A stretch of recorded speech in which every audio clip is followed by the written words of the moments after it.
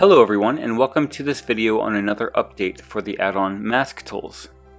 There are several new features in this update, and if you don't know what Mask Tools is, it's an add-on that allows you to create some advanced texturing effects, similar to those that are found in professional texturing software. There are a large selection of painting effects, and also some procedural effects that can be added to your 3D models. If you guys want to help support me, you can do a lot just by giving the video a like. And if you're feeling especially generous, you can share the video on social media with other fellow artists. Now let's take a look at some of the new features. The first new feature we'll look at is called Contrast Overlay, and it's located on the Mask Base node. What this does is takes into consideration the darker and lighter values of a flat 2D texture, and then can exclude one or the other depending on which settings you choose. Here I'm trying to create a worn paint effect on these wooden planks. In this example, I can use the invert overlay option, which will allow me to switch between painting in between the bricks or on the faces of the bricks. And there are several other blending options to customize the look of this effect. Most important of which is the Adjust Overlay, which helps to fine-tune the shape. There are a ton of uses for this Contrast Overlay feature, whether you're creating grungy materials or nature assets for environments. It's very handy. In the last update, there were some wet map settings added to the Mask Base node, but they've been moved to a separate node now, to make room for the new blending options. And quite frankly, it makes more sense for those options to be on a separate node anyway, but we can go over what those settings are again. When you paint on a texture that's connected to the wet map input, you're essentially affecting the roughness value of that material. You can use the depth slider to determine how deep those areas appear. You can invert the bump of that wet map, and the normal strength slider will just determine how much of the normal values of the textures beneath show through. And finally, you can adjust the roughness, which just determines how sharp those reflections are. Another feature that was added in the last update was the Mask Blend option, and this allows you to paint with textures that have a range of value, and then preserve all of that bump information while completely separating those two sets of PBR textures. Now there's a new node called Bump Painter, which allows you to add bump without any color information, but still gives you a wide range of ways to customize this effect. And this is especially handy for game designers who need to get a lot of detail out of texture work rather than using physical geometry.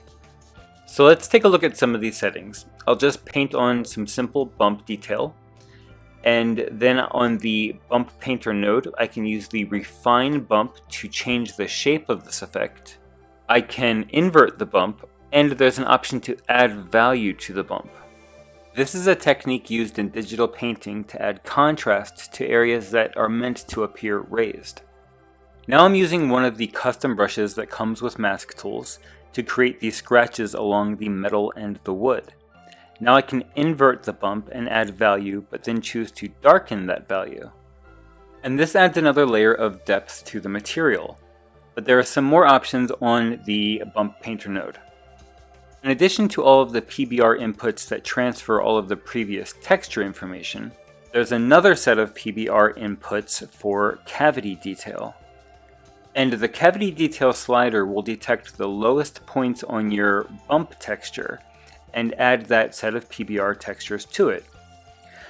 And basically it's just adding that effect to low areas where dirt might collect. And we can even add noise and distortion to it to make it look a little more natural. When I scroll through all of my outputs, you can see here at the end I have this cavity mask output. And this can be used to add additional elements to your material. In this case I'm putting it into the subsurface scattering input, but you could plug it into the emission or whatever. And now if we take a look at it in rendered view, we can see that we've added subsurface scattering just to that cavity detail.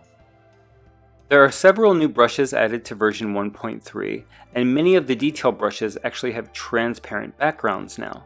So let's select one and set it up. Now that the background is transparent, you no longer need to change the blend type to add. You can just leave it at mix. You still, however, need to make sure that you set the mapping from tiled to viewplane and make sure that the random box is checked. And then change the fall off to this last option. Many of the new brushes are meant to simulate the results of real paint brushes. This makes the painting effect look a little more natural. And in addition to all of the new brushes, there are many improvements made to the previous existing brushes. Now there are a total of 47 textures and brushes that can be used in Mask Tools.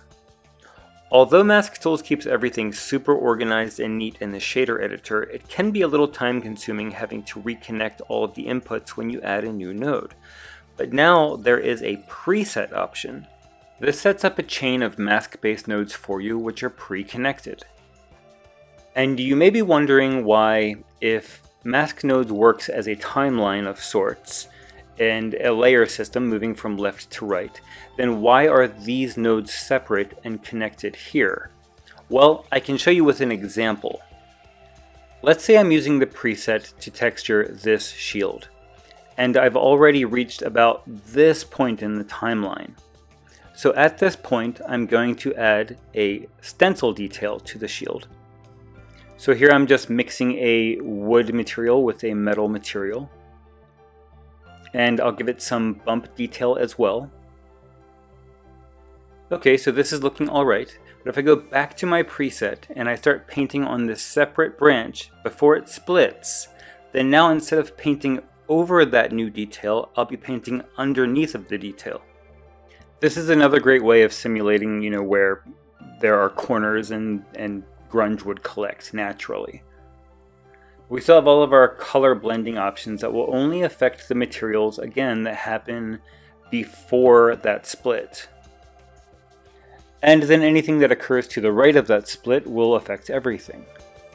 And in the end, everything looks super neat and organized in the shader editor. I've also updated the user manual to include all of the new features. And something that I've been meaning to do for a while, and people have been asking me for, is a more complete tutorial on using all of these features to create a model, particularly when it comes to using displacement textures. But I've been putting it off just because I wanted to do this update and get all of these new features added, but now I can take the time and actually create some of this video training for people who are actually interested in the add-on and want to learn how to use some of these features. But that's it for this video. If you're interested in the add-on, I'll leave a link in the video description below. Also follow me on social media if you want to keep up with any future updates. Take care guys, thanks for watching.